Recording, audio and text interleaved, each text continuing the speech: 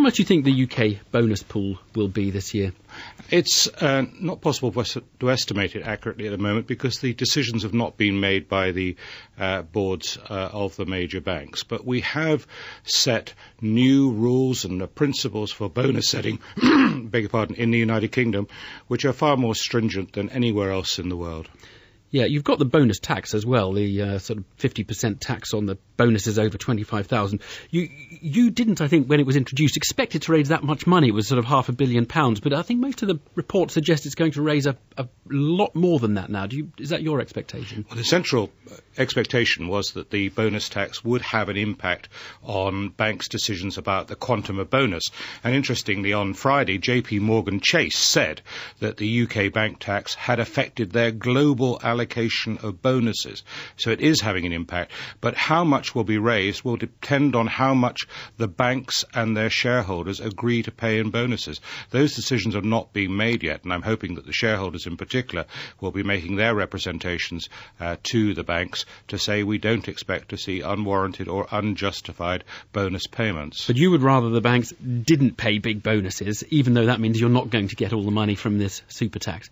Yes, we want to see the banks retain capital to support new lending, to provide the much-needed support as we move into economic recovery for British families and British businesses as we look forward to economic growth in 2010-11.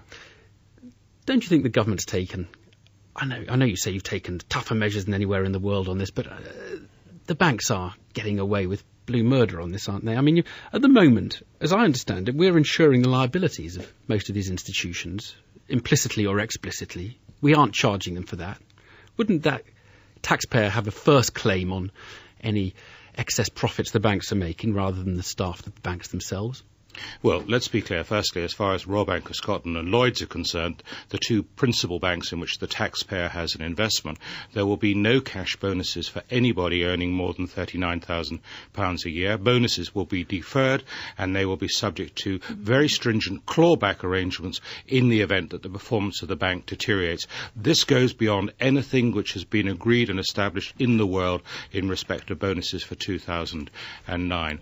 That said, investment banks have had an exceptionally strong performance year in 2009, but it's almost entirely been down to the action of central banks and governments. And in those circumstances, we expect the remuneration committees of these boards, who are the final arbiters, to look very carefully at what drove the profits and how much should be rewarded for talent and how much should be retained to support lending for the future. Why don't you just get far, far tougher than you are, though? I mean, I know that you say you've been tough and it's more stringent than anything there has been before, but there needs to be a complete changing of the game, doesn't there, when it comes to this? I mean, just the economics profession outside the city is taking a far tougher line on what needs to be done than the government here, or certainly more than the economists in the city, of course. But, I mean, it just does seem as though there's a real reluctance to do something that completely changes the bonus culture in the city.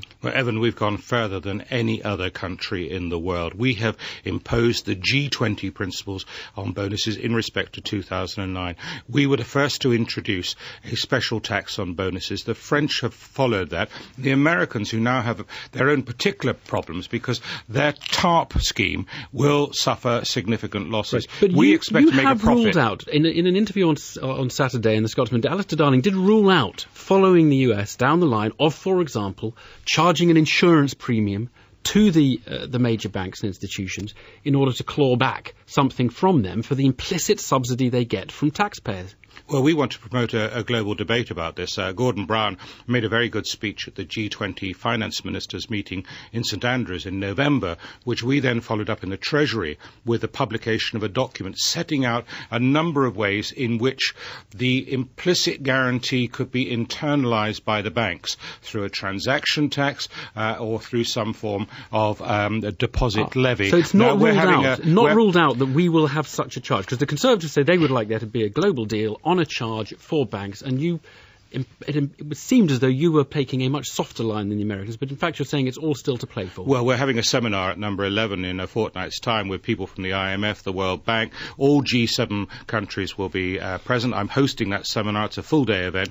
We're looking at the very broad principles, because these are areas, Evan, where we have to work as part of an internationally coordinated response, because we do not want to disadvantage the UK in an industry, banking and financial services, in which we have global leadership. Paul Myners, thank you very much indeed for joining us. Thank you.